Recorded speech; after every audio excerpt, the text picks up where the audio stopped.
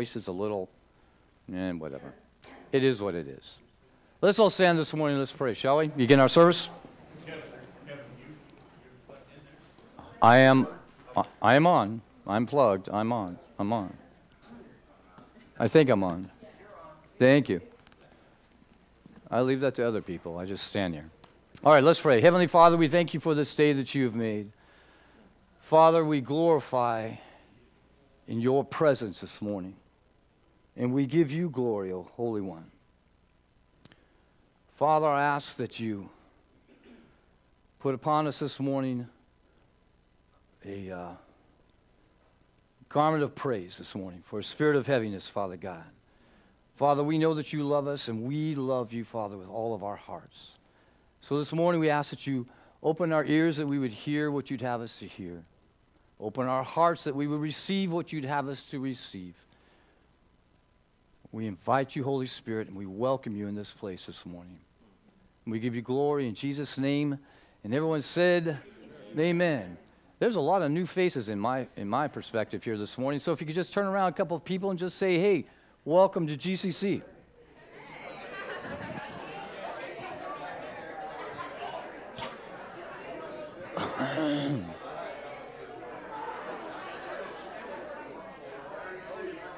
None like you. Oh. Easy enough.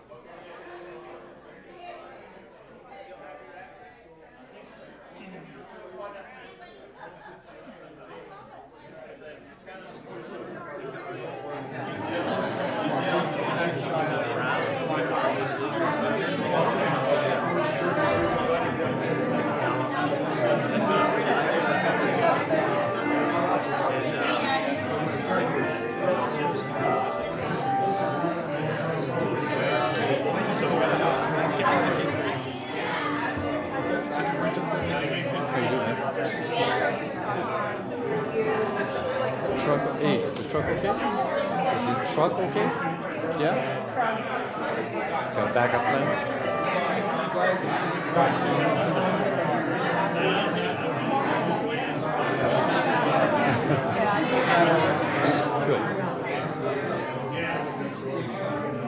Good.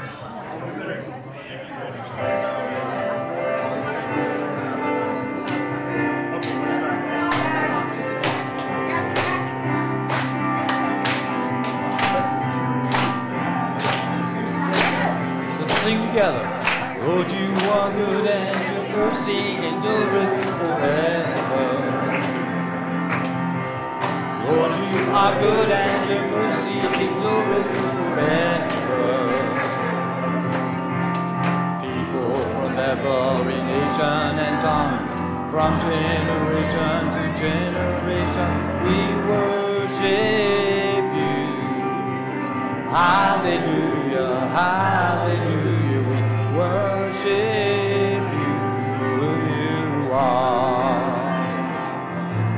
We worship you. Hallelujah, hallelujah. We worship you who you are. You are good.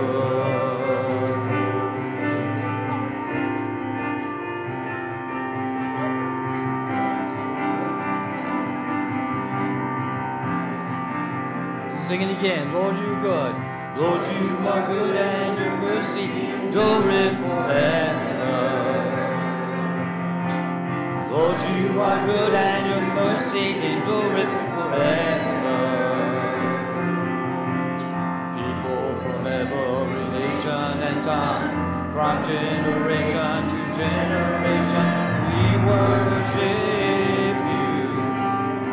Hallelujah, hallelujah. We worship you who you are. We worship you. Hallelujah, hallelujah. We worship you who you are. For who you are. For who you are. You are good this morning? Hey, we're going to sing that chorus again back there. Let's sing it together. We worship you. Come on. Hallelujah, hallelujah.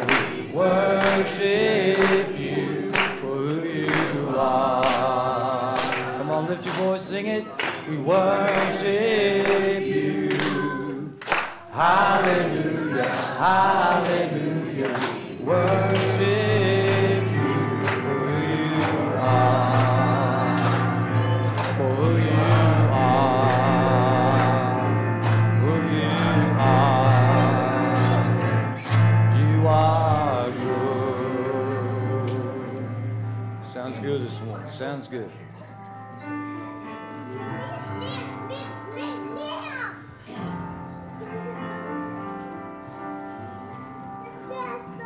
Water you turn into wine. Open the eyes of the blind. There's no one like you. There's none like you. Into the darkness you shine. Out of the darkness you rise. There's no one like you. There's none like you. Our God is bigger, our God is stronger. God, you are higher than any other. Our God is healer, awesome in power. Our God, our God. Our God is bigger, our God is stronger. God, you are higher than any other. Our God is healer, awesome in power. Our God. Our God. And if our God is for us, then who could ever stop us? And if our God is with us, what can stand against? And if our God is for us, who could ever stop us? If our God is with us, what can stand against? What can stand against? Our God is greater. Our God is stronger. God, you are higher than any other. Our God is healer, awesome in power. Our God, our God. Our God is greater. Our God is stronger. God, you are higher than any other. Our God is healer, awesome in power. Our God, our God.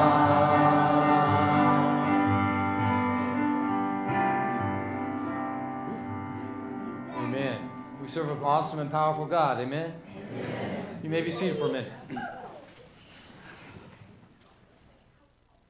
So, good morning again. Good morning. So fantastic to be with all you this morning and for you to be here with us as well. Welcome to GCC. We appreciate it.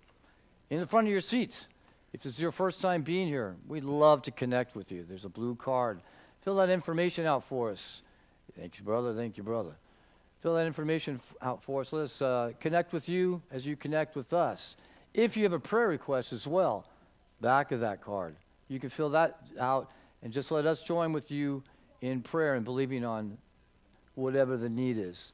These cards go in the box out in the foyer, and that box in the foyer is also for our tithes and offerings. So if you came prepared this morning with your tithes and offerings, please feel free on the way out to drop it in the box. If you prefer, you can also go to the GCC app and give there, or you can go to the church's website, which is gardner.church/giving. If you prefer to mail, like those of you who are online, by the way, good morning, welcome you, everyone online as well, you can send it to the address that's there on your screen. All right, amen. Let's pray over the offering, shall we? Heavenly Father, we thank you that we do have the opportunity to give into your house, Holy One. Father God, it's such an honor to help to supply the needs of this church, because this church, Father God, you have blessed to touch many places in the entire world. What an honor. We thank you for it, Father. And Father, for those who do not have the ability to give, Father, we speak a special blessing over their lives as well, that you would supply all their needs according to your riches and glory by Christ Jesus, your Son, that they too can have that blessing of giving into your house. We thank you in Jesus' name. And everyone said, Amen. Let's stand up and sing one more song before Pastor Caleb comes, shall we?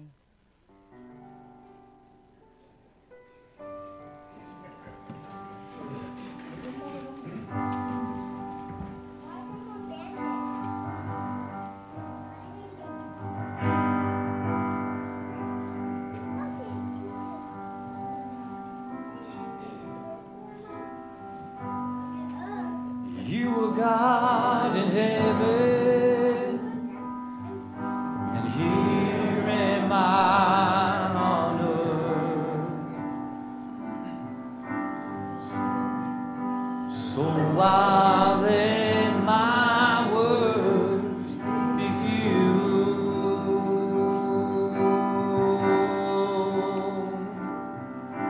Jesus, I am so in love with you.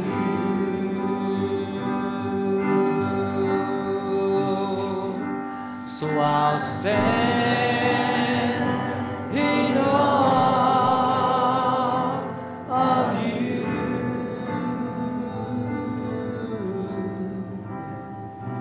Yes, I'll stand in awe of you.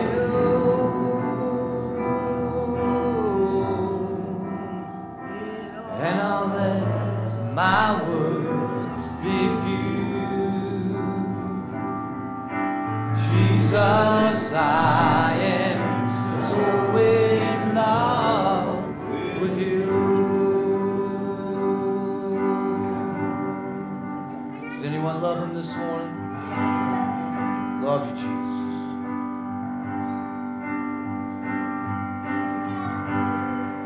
The simplest of all love songs I want to bring to you.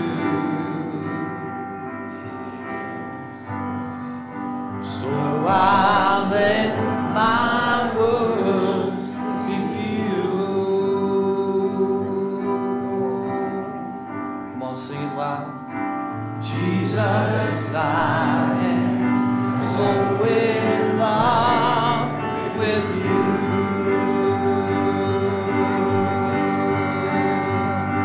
And I'll stand in awe of you.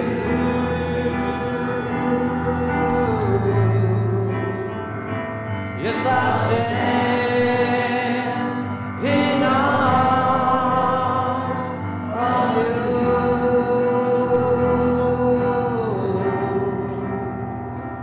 And I'll let my words be few. Jesus, I am so in love with you. Sing that chorus again. Everybody say, I stand in awe of you.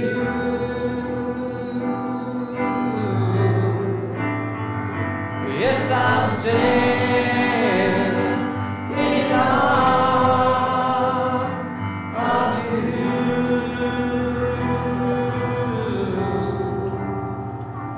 And I'll let my words be few. Jesus, I am so in love. Say that again. Jesus, I am so in love. One more time. Jesus, I am so in love with you.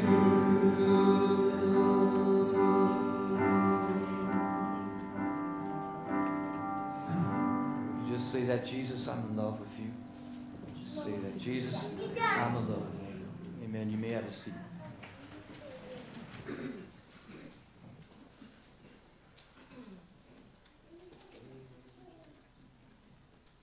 Good morning. A reading from the book of Matthew 11:28 through 12:14. Come to me, all you who are weary and burdened, and I will give you rest. Take my yoke upon you and learn from me, for I am gentle and humble in heart, and you will find rest for your souls. For my yoke is easy and my burden is light. At that time, Jesus went through the grain fields on the Sabbath. His disciples were hungry and began to pick some heads of grain and eat them. When the Pharisees saw this, they said to him, "Look, your disciples are doing what is unlawful on the Sabbath." He answered, "Haven't you read what David did when he and his companions were hungry? He entered the house of God, and he and his companions ate the consecrated bread, which was not lawful for them to do, but only for the priests. Or haven't you read in the law that the priests on Sabbath duty in the temple desecrate the Sabbath and yet are innocent? I tell you, something greater than the temple is here. If you had known what these words mean, I desire mercy, not sacrifice, you would not have condemned the innocent, for the Son of Man is the Lord of the Sabbath." Going on from that place, he went into the synagogue, and a man with a shriveled hand was there. Looking for a reason to bring charges against Jesus, they asked him, "Is it lawful to heal on Sabbath?" He said to them, "If any of you had a sheep and it falls into the pit on the Sabbath, will you not take hold of it and lift it out? How much more valuable is a person than a sheep? Therefore it is lawful to good on the Sabbath." Then he said to the man, "Stretch out your hand."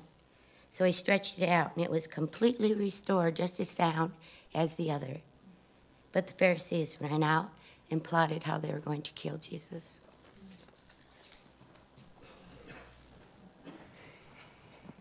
Thank you so much, Renee, for reading God's Word this morning. Good morning, everyone. It's good to be in the house with you this morning, and good morning to our online church as well. It's fantastic to have you with us here. Well, as we look to God's Word, let us come and pray, shall we? Lord, we thank you. We thank you for the privilege of being in your house this morning. We thank you for the privilege of being in your presence. And Lord, we thank you for the privilege of being able to have your word, your very word spoken to mankind. And Lord, we just pray this morning, Holy Spirit, that you would fall afresh on us, that you would fall in your power. Lord, that you would anoint us this morning, that we may know your presence, your power, your blessing with us. Lord, I pray that the words of my mouth, and I pray that the meditations of each of our hearts, Lord, would be pleasing in your sight. Lord, you are our rock. You are our Redeemer, as the psalmist says. And we come seeking you, and we come asking for your help this morning. Bless us at this time, we pray, for we ask this in the name of Jesus. Amen. Well, I want you to imagine Jesus' disciples on this particular Sabbath day. Here they are, they're strolling through the grain fields, and maybe it's a hot day. They're really hungry, right? And so what do? They go past, they can't help themselves. There's lots of good grain there. They take some of the kernels of wheat and they begin to eat it. They're not trespassing. They're not stealing, according to the law. If we look at these words in Deuteronomy 23, verse 25, it says, "If you enter your neighbor's grain field, you may pick kernels with your hands, but you must not put a sickle to their standing grain." So fair enough, right? They're not to harvest the grain, but they're allowed to just pick a few kernels of grain and eat it. They're not trespassing according to the law. They're not stealing according to the law. So we might ask, well, what is the Pharisees' problem? Right? Why are they so mean? Right? Why are they condemning here? Why are they being so judgmental? As the Pharisees see it, the disciples are working on the Sabbath by picking that grain. I know that's hard to believe for us to get our heads around, but this is the psyche of the Pharisees. And this is what they say to Jesus, verse 2. They say, "Look, your disciples are doing what is unlawful on the Sabbath." So we're going to break this down a little bit in just a second, but now we move on to the second narrative in our passage this morning, and we see that it's the same Sabbath. Jesus goes into the synagogue, right, and he sees this man with a shriveled up hand. Can you imagine the plight of this man? Can you imagine the daily pain, the daily struggle, the daily frustrations that this man endures? A couple of years ago, my fingertips went completely numb, and then I had to have carpal tunnel surgery on both of them. Well, I promise you, while they were still numb, I mean, it was an incredible hindrance. When I tried typing on the keyboard, when I tried playing on the piano, whatever it was, I felt nothing. Right? And I mean, this was just a minor hindrance in comparison to what this man must have gone through. Think about the pain, the struggle. Think about even perhaps the social stigma. On top of that, what kind of work could he do with one hand that worked? Probably not a lot of different work. And so Jesus comes into the synagogue. He sees this man with a shriveled up hand, and he has great compassion on him. So what does he do? What Jesus does, doesn't he? Right? And he heals him. And we see in our passage this morning, verse 30, and it says, his hand was completely restored, just as sound as the other. It wasn't a partial healing kind of gig here, right? This was full healing. He was completely restored, right? One hand just as sound as the other. And then the healing of God is just amazing when it happens, isn't it, right? As I said last week, we plan to do a preaching series here on healing after Easter, and I'm looking forward to that. But I encourage us, friends, that we look to God. We look to God in His healing.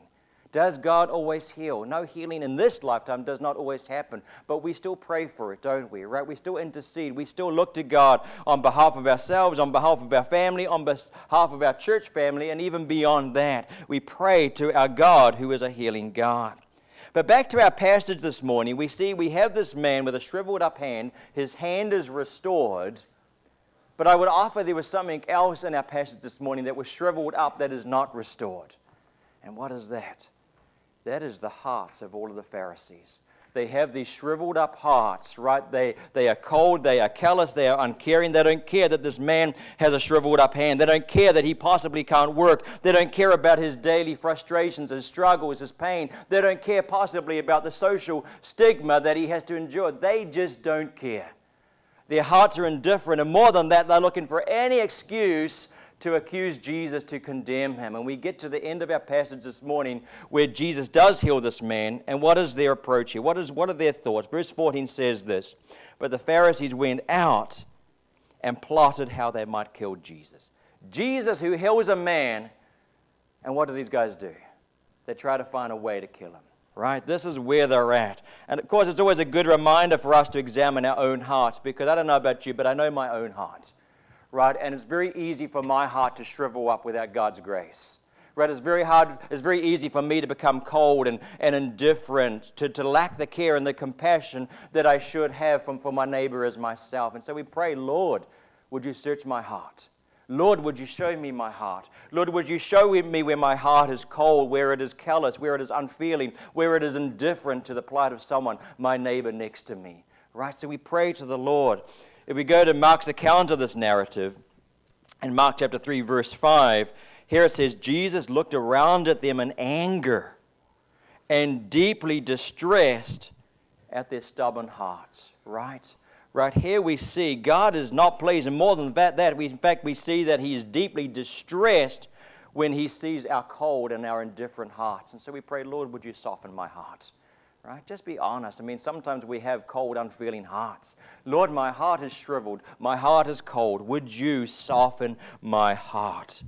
But friends, as we consider this passage this morning, with these two different narratives, both of them happen on the Sabbath, with the disciples walking through the grain fields and picking heads of grain. We see Jesus also, the same Sabbath, healing this man, right? And it's good for us to get a better understanding of what the Sabbath is all about. What is this idea of Sabbath? Does it mean that we have to worship on a Saturday, as some denominations do? No, I don't believe that is what Jesus is saying here. In fact, if we look at the Gentile church later on, we see they broke bread on the first day of the week, right? Yes, this was a custom for the Jewish people to worship on the Sabbath, but the broader application for the New Testament church, we see just a couple of references, Acts 20 and 7, 1 Corinthians 16 and 2. We see the New Testament church meeting on the first day of the week, breaking bread, bringing offerings on the first day of the week. So we see that this pattern is established with the New Testament Testament church.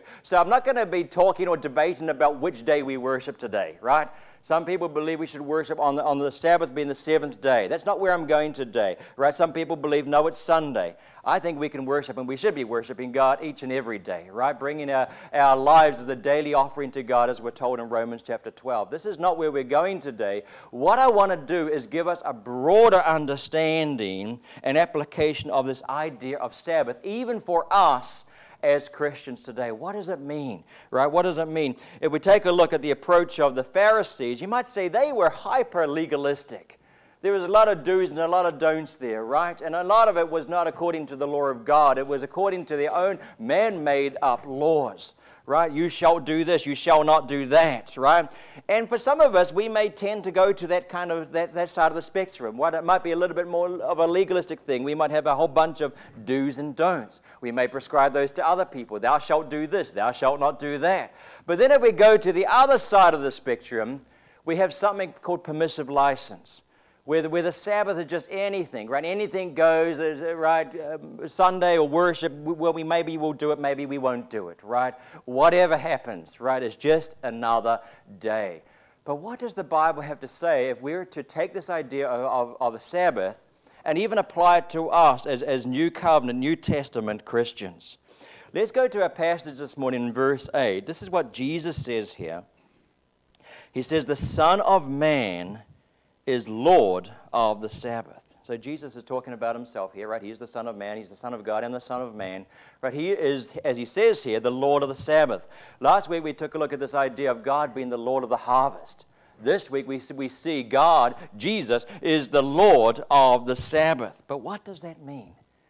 What does it mean to be Lord of the Sabbath? Well, I believe we need to go back all the way back to Genesis chapter 1 and Genesis chapter 2. Genesis chapter 1, we see God creating the heavens and the earth. We see God creating day and night. We see God creating 7 days, including the seventh day, right? We see that if you go, for example, Genesis 1, verses 3 to 5, verses 14 to 19, you see there God creating the 7 days. We flip over to the next chapter, Genesis chapter 2. This is what we read here as it talks about God as the Lord of the Sabbath. Verse 2 here, Genesis 2 and 2, it says, by the seventh day, God had finished the work he had been doing. So on the seventh day, he rested from all his work.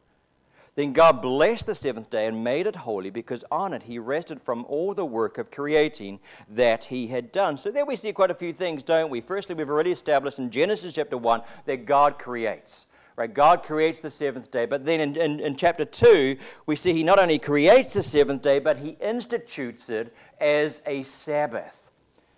So it's set apart. Secondly, he rests from all of his work. You see that there in verses 2 and 3. Thirdly, we see that he blesses the Sabbath, right? The Sabbath is now blessed as a day set apart for God, and he makes it holy. It is consecrated. It is set apart for God. We see that in just these 2 verses in Genesis chapter 2.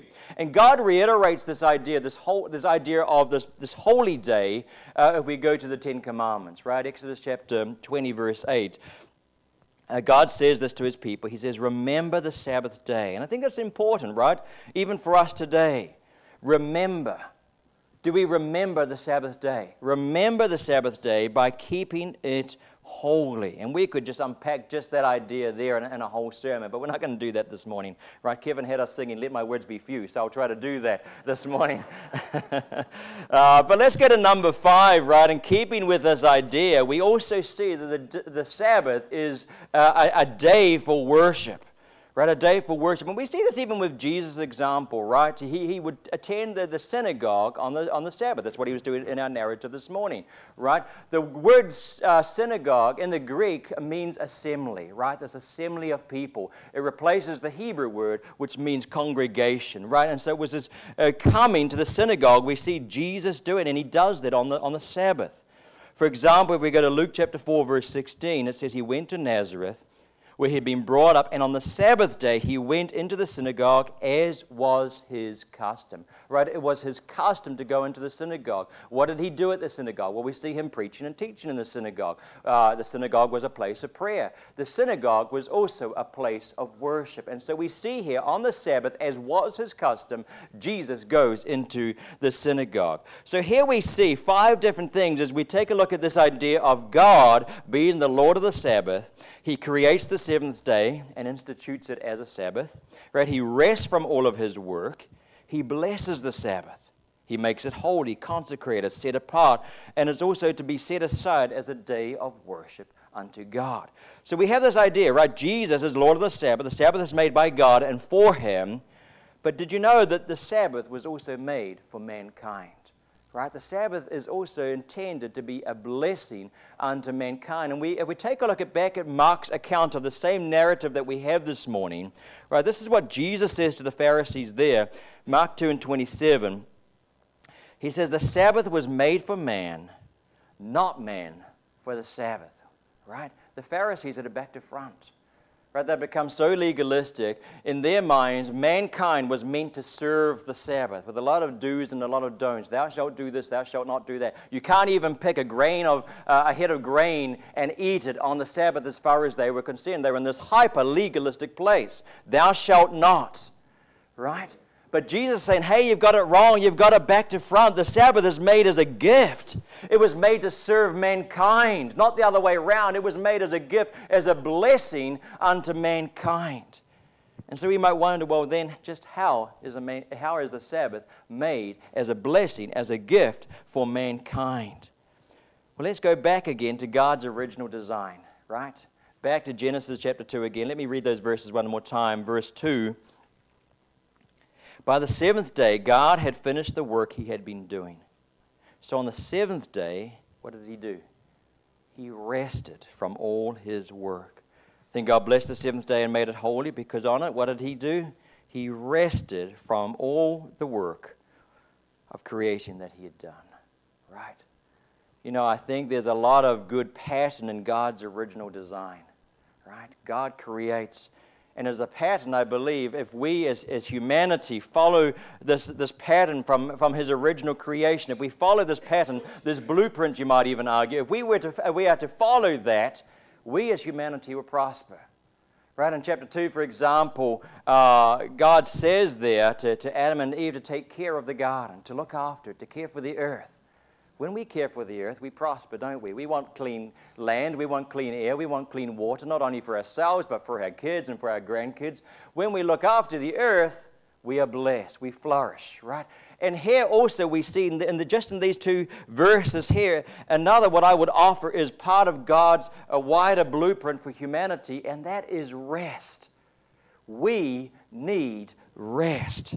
Right? On the seventh day, he rested from all his work. Verse 3, he made it holy because on it he rested from all the work. So God, we see, works 6 days, and I believe those were literal days. 6 literal days he worked, and then on the 7th literal day, he rests. And of course, he's showing us a pattern, isn't he? He's showing us an example for us to follow, that we as humanity work 6 days, and on the 7th day, we rest, right? And how much rest we need, don't we? Right? Who doesn't need rest? We need rest at multiple levels. Our bodies need rest from labor. Our minds need rest from cognitive work, right? I take my Sabbath, quote unquote, on a Tuesday. Many of you know that, right?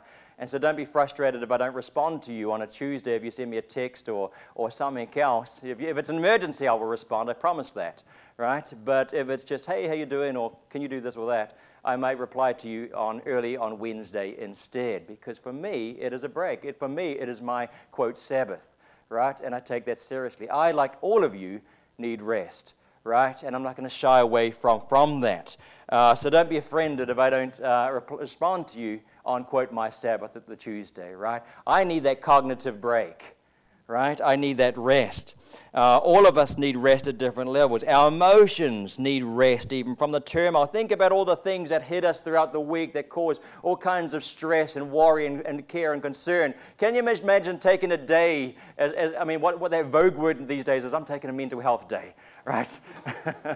But we need that. At that emotional level, we need to take a break. We need to have that rest. At that emotional level, that mental level, that physical level, whatever it is, we need to rest. And what a difference it makes when we truly take a day to rest. You know, when I was at seminary, I remember one of my professors, and he was talking to us about this idea of rest, and he was talking about two of his former students. And apparently they had become really obnoxious in the seminary. Like they were just a stench throughout the seminary. They were just so annoying, so obnoxious. And this got to the attention of the dean of the school. And the dean called these two guys in and just tried to say, hey, what's going on here? And he found out that they simply lacked rest. They just needed a good night's sleep, and they just needed some rest because they were studying so hard. Right? They just needed to take a day or two off. So he sends them home and tells them to take a break for a couple of days. No assignments, no paper writing, no nothing. Just get some rest, get some sleep. And apparently it was like a miracle in the seminary, right? They came back, and the seminary was just a whole much better place to be because these two students were in a much better place, right? But we need rest, right? Others around us need rest. And we even see that coming back to the Ten Commandments again. 10 Commandments we might just see as a bunch of rules, but in them, God, we see the first 4 commandments are all unto God, but the rest of them are all unto humanity, that humanity may flourish. Right, so let's take a look at Exodus chapter 20 from verse 9. That's what God says here. He says, 6 days you shall labor and do all your work, but the 7th day is a Sabbath to the Lord your God. Right, it's to God who is the Lord of the Sabbath. On it you shall not do any work, neither you, nor your son or daughter, nor your male and female servant, nor your animals, nor any foreigner residing in your towns. Why? Well, God ties it back to creation, doesn't he? Let's go to verse 11. For in 6 days the Lord made the heavens and the earth and the sea and all that is in them, but he rested on the 7th day, right? He rested on the 7th day. So from the beginning of time as we know it, right, God creates all things, including a 7th day of rest. God is showing us by example that we all need to rest. And notice not only us, but everybody that's in our care as well, everybody around us. We see that. Verse 10 again. On it you shall not do any work, neither you, nor your son or daughter, nor your male or female servant, nor your animals, nor any foreigner residing in your towns. I mean, that pretty much covers everybody, doesn't it? Right? It covers everyone. You yourself are to rest. Your children are to rest. Right? We give Abby Sunday off, chores. We believe in 2 things. We need to teach her the ethic of work, right? There's just, this day and age, there is not an ethic of work being taught. And so we want her to know the ethic of work, right? And so she has chores. But she has those chores Monday through to Saturday, but on Sunday she doesn't have to do chores. And doesn't she remind us?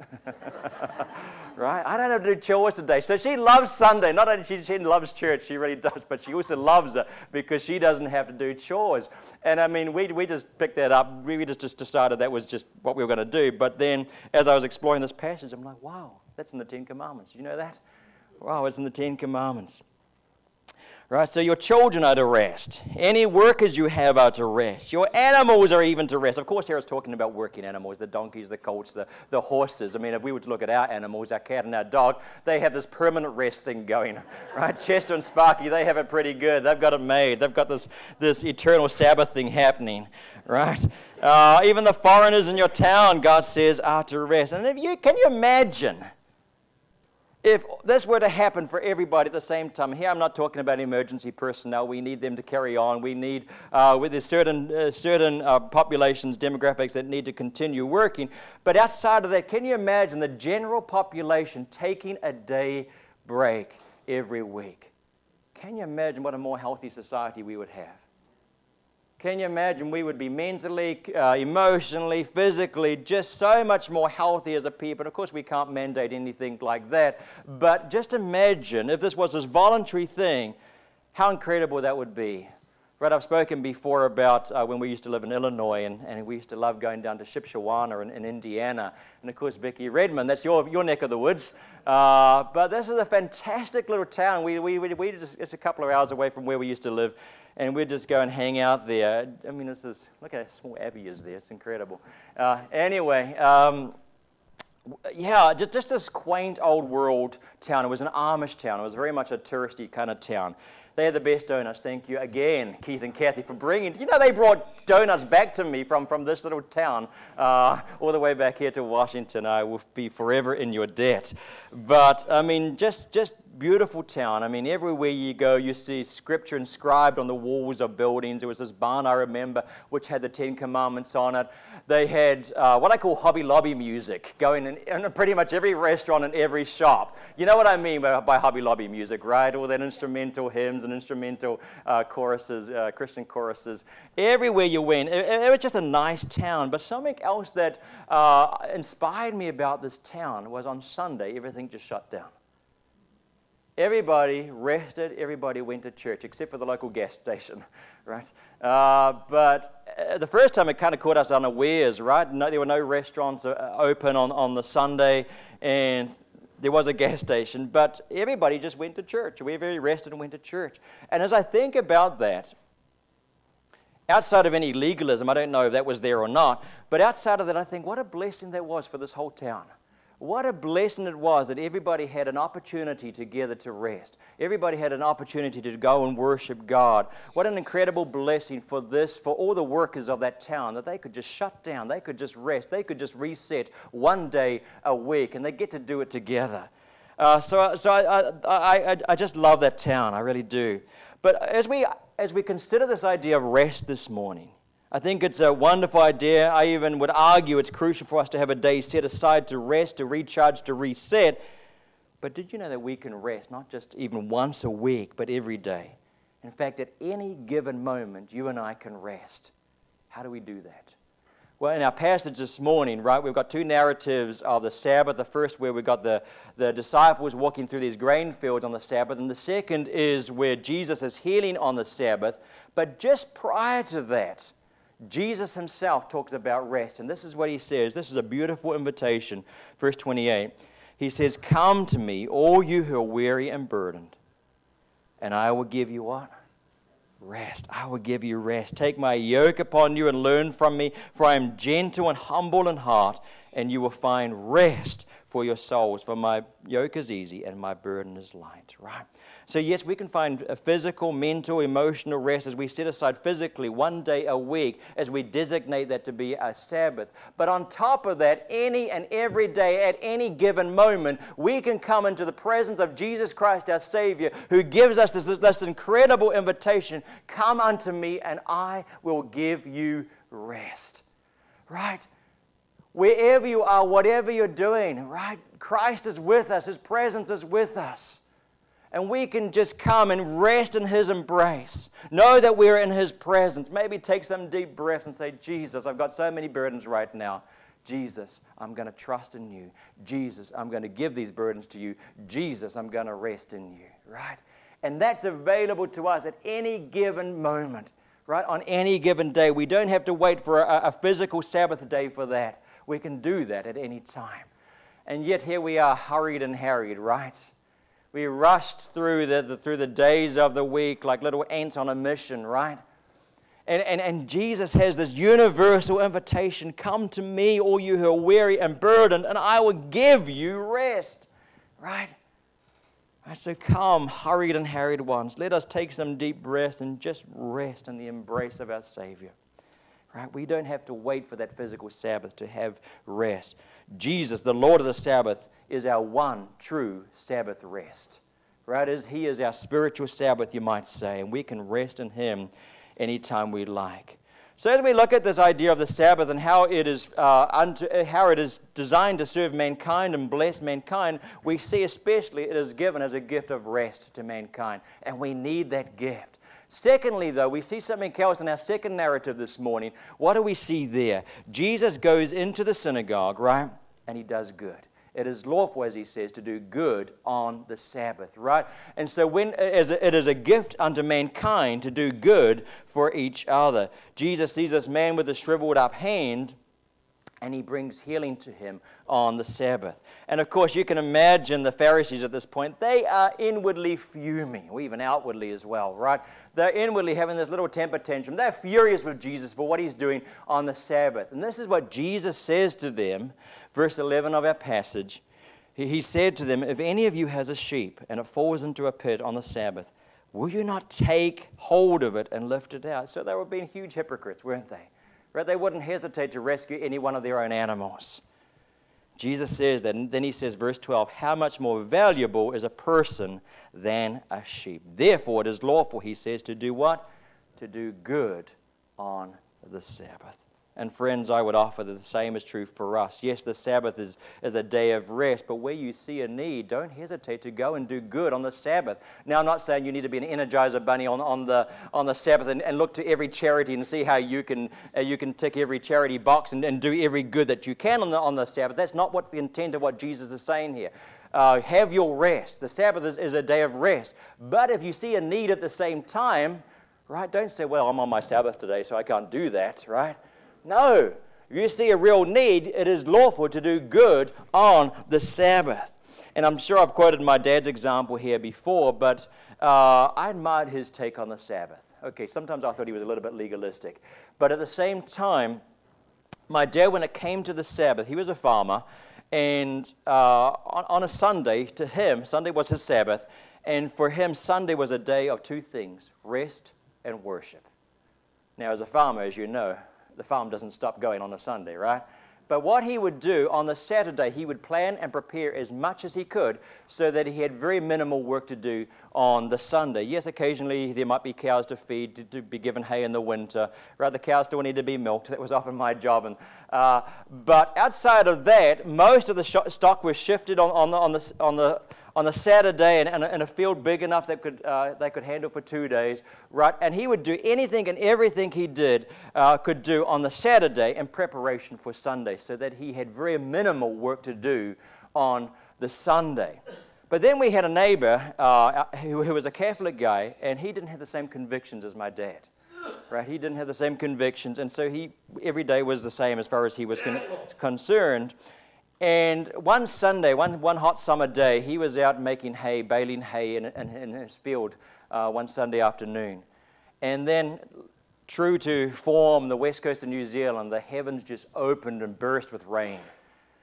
And my dad, seeing this, he gets into his truck as soon as he can, and he heads on over to our neighbor, and he helps him to get that hay in so that not too much of it gets wet. And I admire that balance there, right? For him, he prepared as much as he could so that he would rest and worship on his Sabbath. But at the same time, he would not hesitate to do good on the Sabbath if it was going to help his neighbor get his hay into the barn before it rained too much, right? So there is a balance there, a wonderful balance there. But what a blessing the Sabbath really is to mankind, right? Firstly, we see God is the Lord of the Sabbath, right? He creates the seventh day. He institutes it as a Sabbath to be observed. He rests from all of his work. He blesses the Sabbath. He makes it holy, consecrated, set apart. And as we see even with Jesus' own example, the Sabbath is to be set aside as a day of worship to God. And as I mentioned, I'm not going to get into the ins and outs of whether we should worship on a Saturday or Sunday or any other day. Right? Non-denominational big mega churches seem to have services throughout the week even now. Right? And we see the New Testament example shows Christian believers, Gentiles especially, worshiping on the Sunday, breaking bread, bringing their offerings on the Sunday. But the broader application we see here, we have God who is the Lord of the Sabbath, right? We have this day that is holy unto him, consecrated, blessed by him, but we also see that the Sabbath is made for mankind. Right, as Jesus says back to Mark chapter 2:27, he says, the Sabbath was made for man, not man for the Sabbath. And how is it made for mankind? At least in two ways. One, that we might get that good old-fashioned rest we need, right? Body, soul, and spirit, right? We need that rest. But secondly, the Sabbath is also made for mankind to do good, right? As I said, we don't run around like trying to attend to every charity that there is. That's not what it means. But if you see a need, right, go and help that person. It is lawful, as Jesus says, to do good on the Sabbath. Well, of course, as we've already seen as well, ultimately, Jesus, the Lord of the Sabbath, is also our true spiritual Sabbath, isn't he? He is our one rest, and we can come to him and find rest in him at any time. So I want to finish off with those words of Jesus again. As I do, right, I know that we've got a lot going on in this church. There's a lot of burdens, a lot of stresses, a lot of worries, a lot of cares and concerns going on in here. And I encourage you, as I read these words, right, feel free to close your eyes. Feel free to take some deep breaths and just receive this invitation that Jesus gives here. Just receive it afresh this morning. If you have burdens, trust in him to lay those down at his feet. Trust him to take care of them. It's tempting to take them back, isn't it? Jesus, I give this to you, but hang on, I'm going to take it back again. Right? Trust him. Right? He knows best what to do with your burdens. Right? So let me just feel free to close your eyes, take some deep breaths, and just as I read these words of Christ, just receive it as an invitation from him to you this morning. Jesus says, "Come to me, all you who are weary and burdened, and I will give you rest. Take my yoke upon you and learn from me, for I am gentle and humble in heart, and you will find rest for your souls. For my yoke is easy, and my burden is light." So spend a few moments in the presence of Jesus. He is here with us. Rest in him. Trust in him. Lay your burdens at his feet this morning. Perhaps some of us need to hear this a second time as we lay those burdens down. Jesus says, "Come to me, all you who are weary and burdened, and I will give you rest. Take my yoke upon you and learn from me, for I am gentle and humble in heart, and you will find rest for your souls. For my yoke is easy, and my burden is light." Let's just spend a few more moments in the presence of Jesus. Don't be afraid to lay down those burdens and trust in him if you're still holding on to them this morning. Christ is our true rest. Christ is the one who truly can take our burdens and do whatever is necessary. Trust in him. Give them over to him this morning.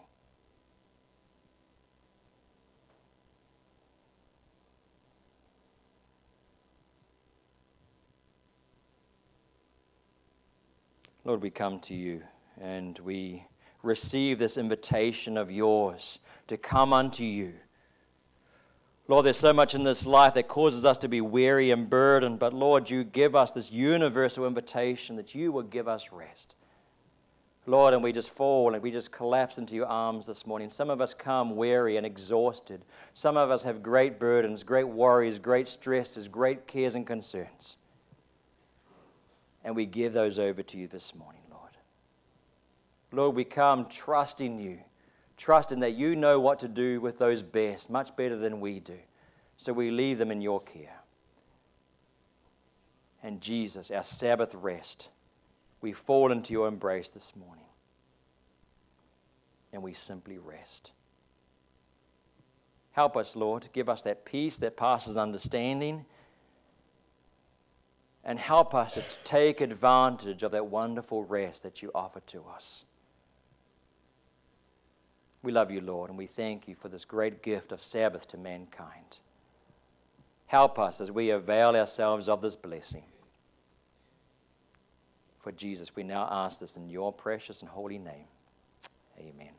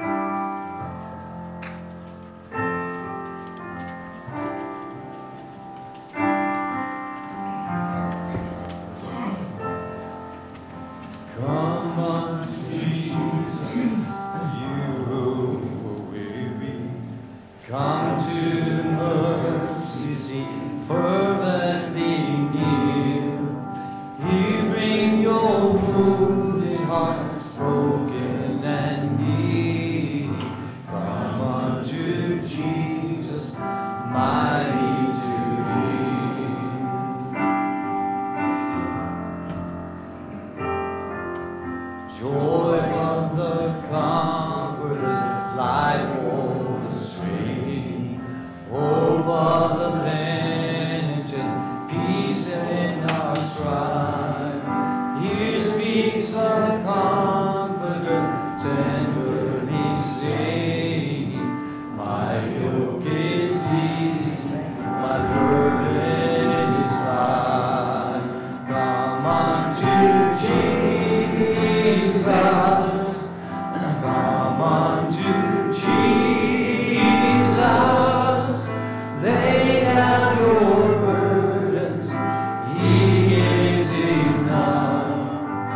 Come unto Jesus, rest in His love.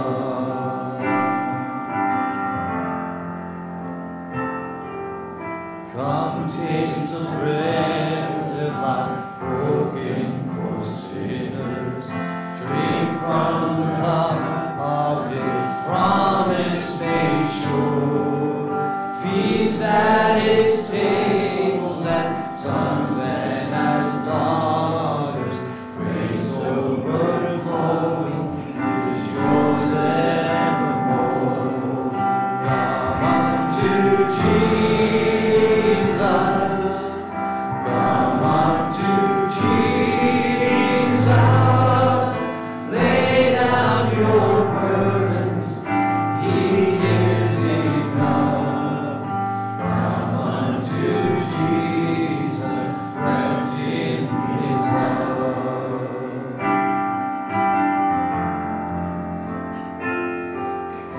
Come now and follow Him. This life was taken. All that was gained count as nothing but loss.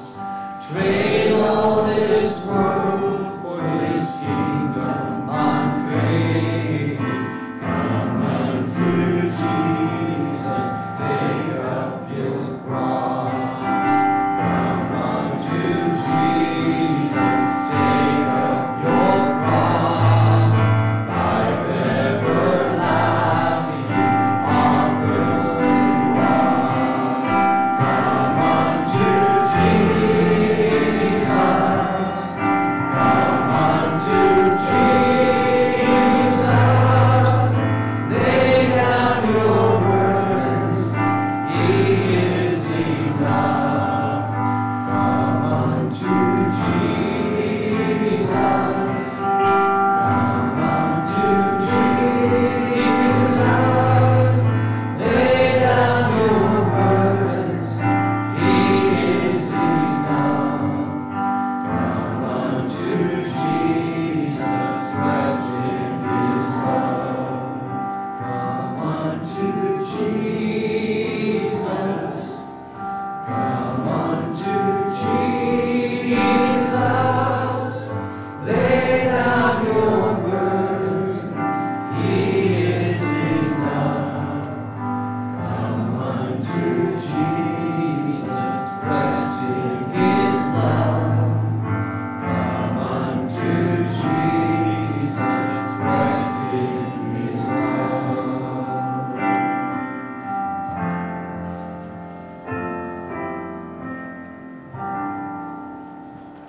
Maybe seated. What a beautiful song, man. Come unto Jesus. Lay down your burdens. He is enough.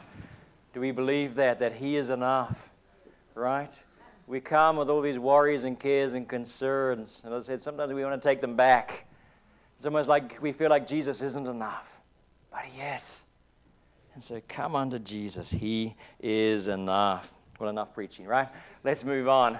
Today is Potluck Sunday, so I encourage you to join us for that, right downstairs, for what time of wonderful fellowship together. Our prayer minister today is Art Forbes, and he'll be up here at the front, and he'll be more than happy to pray for any cares and concerns or needs that you have. Just a reminder to all of our prayer ministers. Firstly, I just want to say thank you. We have a different prayer minister up here every week, just willing to pray for any needs and cares and concerns that we have. Thank you. It's a wonderful ministry. I thank you for that. But just a reminder, we have a prayer minister meeting straight after this. Go downstairs, get your plate of food, and then join us up the top. And we're just going to have just a quick meeting talking about the prayer minister's ministry. So join me up in the church office straight after this. A reminder, we have our men's breakfast this coming Thursday. So if you could just give us a show of hands if you're able to make it. That's Thursday, 8:30, right here at the church. If you're able to make it, it'd be fantastic. There's probably some others who are not here this morning as well. Does it give you enough of a head count?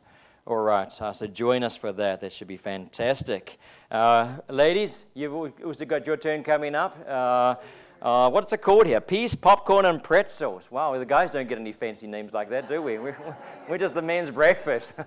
They get peas, popcorn, and pretzels. Last week it was hugs and mugs and something else, right? We're going to have pretzels and beer. We're going to, all right. So that's going to be at Kathy's home, and that's February the 13th. It's 10 o'clock, is it? Yeah, 10 o'clock. So we've got a church app. If you can sign up on there, or there's a link on the Friday newsletter, you can click on that and just give Kathy an idea of how many people are going to be coming to her home. I'm sure she'll appreciate that. Well, I'm excited. Next Sunday is Baptism Sunday. I know some of you are saying again. But God is good. God is good, and we're excited that He's bringing people into His house, and that people are following through in obedience with baptism. So I'm excited. Sherry is going to be baptized. If anyone else feels the call to be baptized, come and speak to me, or just sign up on our church app. Right? I'm very willing to dunk you, I promise. So, but Baptism Sunday next week. I'm excited about that. Bless you, Sherry, for just going through that step of obedience. February the 11th, the week after that, is our church annual meeting. Just a reminder about that. That's straight after the worship service. And again, Don and Kathy, we thank you for serving, both of you, as elders here for 2 terms now. And what a blessing both of you have been as you have helped shape the ministry at GCC. And we're excited to present 2 prospective elder candidates, Art Forbes and Becky Isley, and just keep them in your prayers. Members, you have a chance to vote for them. You can do that through the church app under events. You can do that through the e-newsletter link that comes out on Friday, or you can just vote in person at the annual meeting. So that's coming up on February the 11th. And one more thing, we have a membership class coming up. We have now 4 people coming into membership, taking that class.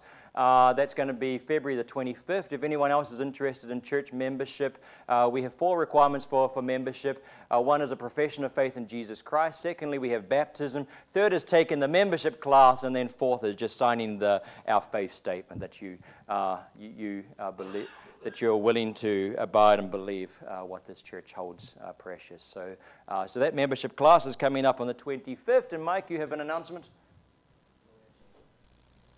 One more. Mike gets the last word. I didn't tell you, I slipped a slide in on me. Oh, he does that, eh? Catches me unawares. Hey, just a real quick one, since I haven't been up here, and I wanted to remind you. Basically, we're up to 47 boxes in that pile. Fantastic. It's about 6 feet tall, and in the back, I've built some pallets that will take them. I've got 7 more, and I probably have enough stuff to do it. So we'll get up to 54. There'll be 3 pallets of 18 each. Trying to ship in the middle of the month. So I want to thank the folks who have helped me. Renee has probably vacuum packed more stuff than she ever thought she would. And I know I've had help from like Dennis and Art and Nan, and others have come over to help vacuum pack at my house on occasion. And so going forward, I'm going to probably tap into guys with the macho guys in the church that have big trucks to haul all this stuff. Because it goes to Safeway, and then we build the pallets, and they take care of them inside until the guy with a truck can come get them, because I don't have a loading dock in my garage. I should, and so, but Mike, I don't. Just before you go, can you tell us what's in all those boxes? These are on the way to the crane, by the way. There's a pretty good mixture. I can't tell you which boxes are in, but there's a lot of clothes, and a lot of kid clothes. I think I probably have 60 or 70 onesies in there. I mean, a lot of people seem to have onesies at home. And, of course, my wife said, what do they need onesies for? The guys are all in war. And I said, don't you remember when I came back from Vietnam, what happened? We needed onesies in about 9 months. So anyway, there's that. I had some people gave us some amazing brand new Carhartt coats, heavy duty coats, winter clothing of all kinds, lots of blankets. There's dishes to help stock this house, not only to clothe the kids, but to feed them and everything else. Toys, school supplies. If I got my hands on it, it got put in a box. So, and most of it came from you guys, but I got to tell you, we got stuff from a church in Boise. A Mormon church sent me 5 boxes full of stuff. I got stuff from Serenity House. They have a couple more boxes I need to pick up Monday. We got stuff from people that don't go to our church. They just contacted us because we stuck it on Nextdoor, and I just pick it up at their houses. So it's been a pretty broad support we've had, but mostly it's you guys, a lot of stuff. So thank you. Yeah, well, let's just give Mike a hand and everybody that has helped. And as Mike said, we've had a lot of community involvement, people coming, even dropping off clothes and all kinds of goodies here at the church as well. It's been fantastic. And this, of course, is our second shipment over to the Ukraine. So what a blessing. Thank you, Mike, for heading up that initiative there. Well, friends, let's now bow for the benediction, shall we? May the Lord bless you and keep you. May the Lord make his face to shine upon you and be gracious to you. May the Lord turn his face and indeed his smile towards you. And friends, may the Lord give you his peace. Go in his grace. Go in the joy of the Lord. Go in the anointing of his Spirit. And friends, go to serve the Lord. God bless you. Amen.